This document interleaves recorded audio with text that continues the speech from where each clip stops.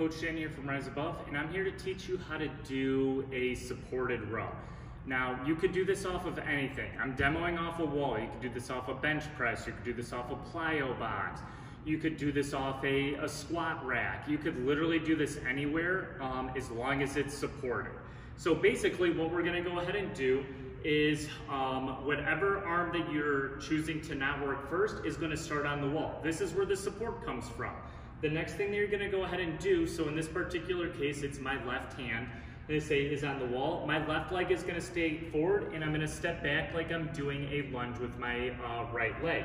And like I said, this is where the support comes in. You can step further back, more narrow, whatever's most comfortable for you. We wanna make sure that basically you're nice and square to the floor and in a leaned over position. My dumbbell is starting directly underneath my shoulder, and what I'm gonna go ahead and do is take that hand and pull it up to my waist and squeezing that lat and then bringing it back down directly underneath that shoulder. Now, a couple things on this. You could pull the different spots. You could pull a little bit higher, and you could pull a little bit more midsection. Pull to basically your preference.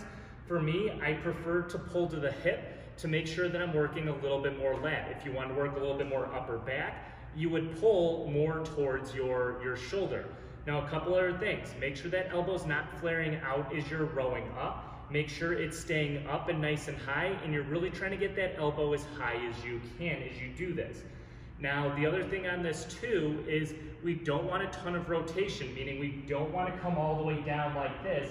It's just creating unwanted movement through the row. And that's a different story for a different day, but that's how you do your supported dumbbell row.